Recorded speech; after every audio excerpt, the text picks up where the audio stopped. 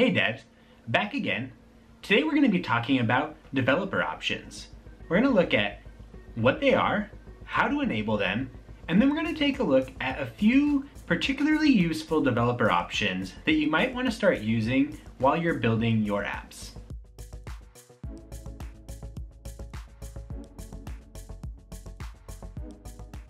Now, developer options are settings within an Android device that we can enable to help us test different things while building our applications. The uses for these vary from debugging layout code, helping track down network requests or other long-running tasks that are being done on the main thread, or even helping test right-to-left support. It's a good idea to know what these are and how to use them in case you run into one of these use cases where a developer option could save you a lot of time and effort. Let's start by taking a look at how to enable developer options on your device. Open up the settings, scroll to the bottom, and select the System option. Click on About Emulated Device, and then click on the build number until you see the fun little toast that says you are a developer. Hooray! You should now see the developer options item in the system settings. If you click on that item, you'll be taken to the developer options screen.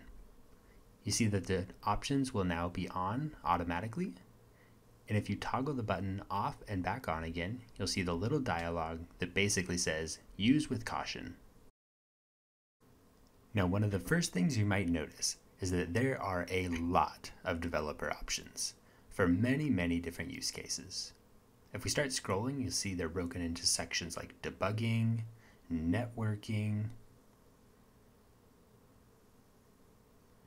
input, drawing, hardware accelerated rendering, media, monitoring, apps. We have a lot to choose from. Now, one of the first that I want to call out is in this top section here, and it is the stay awake option, which means that your screen will not turn off while charging.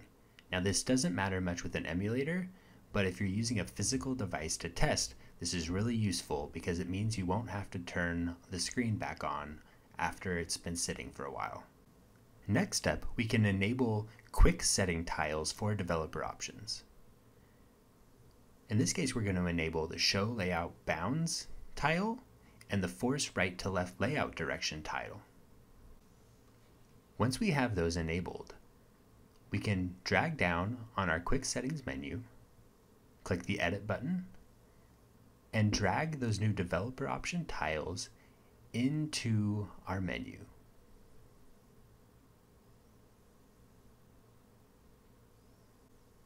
Once the developer option tiles are added, we can quickly toggle those options on and off. This is really useful, particularly if you're working on localization or messing with layout code. You see here we can very quickly turn on the Show Layout Bounds option or force our phone's layout to be RTL oriented. These are really useful, and I encourage you to add them to your Quick Tiles menu. If you're going to be debugging with a physical device, you'll probably want to select the USB debugging option. Once you turn that on, again, you're giving a dialog that basically says use with caution. This is intended for development purposes only, but that's okay because we are developers using the developer options. As we continue to scroll down the list, we'll see a whole slew of networking options that we can use to test and debug various network connection states.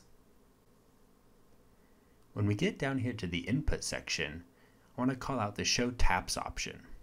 This can be really useful if you are presenting via a screen share or creating a video for a presentation.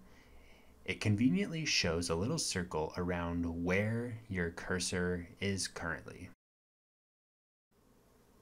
Now, we've already seen several useful options in the drawing section, including the Show Layout Bounds option, which shows us the bounds of all the views within our current layout.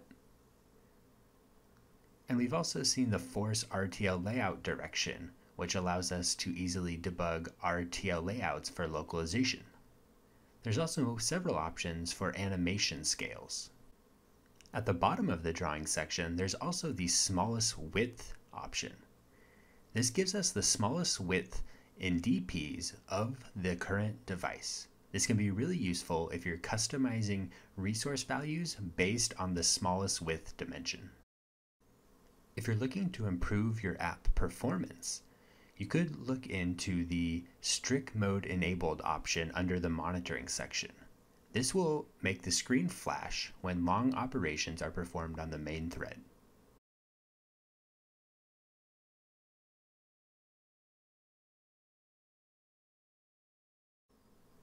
And finally, under the apps section, we have the don't keep activities setting. This will destroy your activity as soon as the user leaves it. This is really useful if you want to debug how your activity is recreated once it's been cleaned up by the system. You then don't have to wait for an undetermined period of time for the system to clean up that activity. So it's very useful. All right, that's it. So that's a quick overview of what the developer options are and a look at a few really useful ones that hopefully you can start using in your day-to-day work. Do you have a favorite developer option that you use all the time? Leave a comment down below and let us know what it is. Thank you so much for watching, everybody. Until next time.